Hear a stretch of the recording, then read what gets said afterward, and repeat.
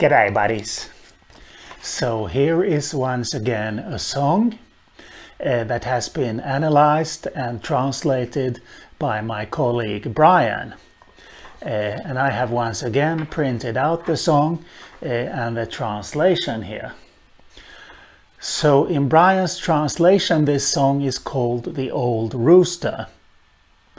Actually, Midanya just means old, or the old one, depending on the context where it occurs. But the old rooster is probably a good title, because that tells us what this is all about. And this song was written by someone who encountered an old aggressive rooster. And it's interesting because he compares the rooster to an Aboriginal warrior of old. So let's see what we have here.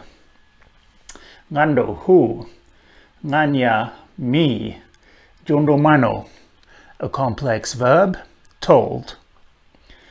Palu medanya ngano. From my perspective, it seems as if there's something missing here. But this is a song genre. I am the expert of spoken everyday Ngarla. So, who told the old fellow about me is Brian's translation here. And so he translates Midanya, the old fellow. Paja yilanyai. Angry, perhaps this one. Nyai is the demonstrative for something that is close by. In spoken, everyday Ngarla, you wouldn't use nyai like this.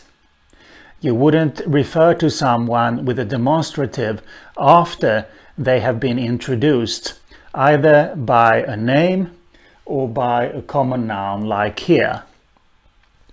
So perhaps this has to do with that this is a different genre, or it could be a case of poetic license. So this one is perhaps angry. Ngodo ngodo, ngani bia. Ngodo ngodo is stamping feet. Ngani bia, look at, in the plural.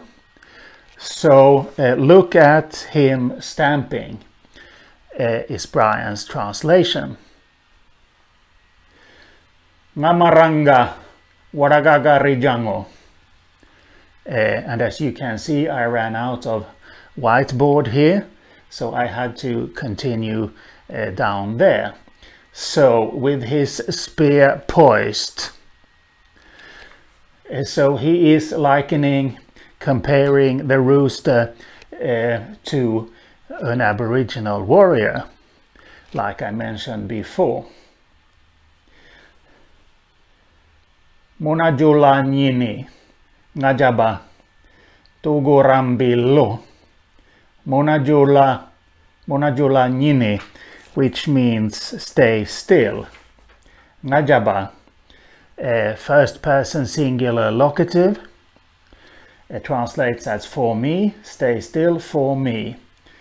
Tugurambi is club, and lu is one of the ergative instrumental allomorphs, and here it marks instrumental.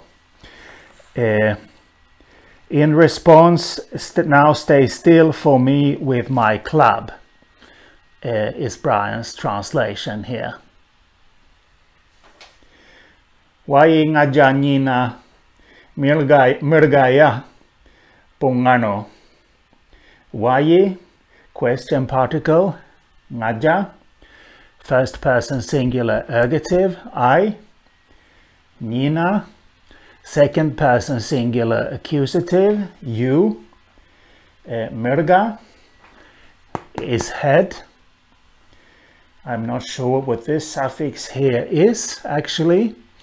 It is not used in everyday speech. So here we have a clear difference from everyday speech. And pungano, hit. How would you like it if I hit you on the head? Or something like that. And what he's referring to here is the old custom that they had, that duellants or combatants had to take turns hitting each other, and then they would find out eventually who could take more beating than the other. Yes, so evidently the rooster attacked him, and he is comparing this situation to one between two duellants facing each other. The Ngarla song Midanya. That's all for today. I will see you later.